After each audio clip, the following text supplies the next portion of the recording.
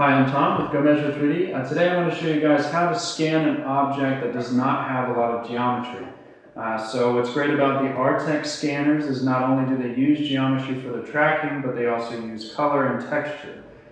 So with these scanners, you do not have to place tracking dots on your object, nor do you have to spray your object in order to pick up data. So real quick, I'm going to show you how we went about gathering data as detailed as this. So not only are we getting the detailed red and the letters, but we're also getting the reflective material on this object. And we're seeing details all the way down to the expiration date here. So real quick, I will show you how I went about scanning this object and then aligning it. So now that we're all plugged up, there's a switch on the back side of the scanner. You press up once to start scanning and down once to stop. So real simple. Now that I have my part here. Alright, so you'll notice on the left side of the screen we have a graph. This shows how close or how far away I am to my part. That is extremely important when scanning. So now that I understand my field of view, I just press up once to start scanning.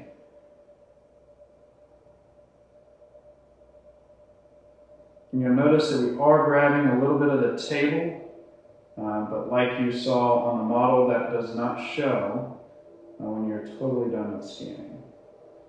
Also, you notice that I did grab the underside of this can. Simply all you have to do is pick it up, flip it over, and then align your two scans.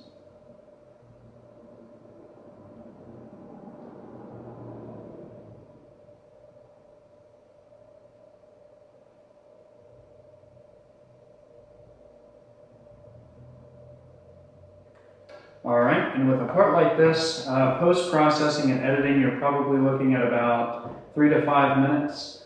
But because this part is so small and simple, it did take me a little bit less time. But you see here, this is the rough, raw scan data. We do have the table, we also have some outlying noise, but all of that can be handled quickly. I'm not going to run through the entire autopilot, but I will show you how to erase data such as the base and how easy that is.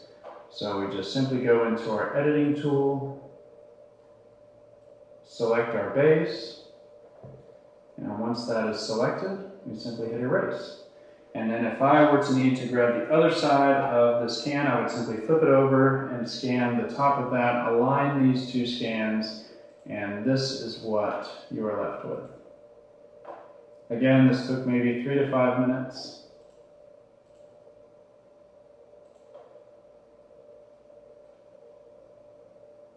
And there you go. There's your full 3D model. Thanks for watching.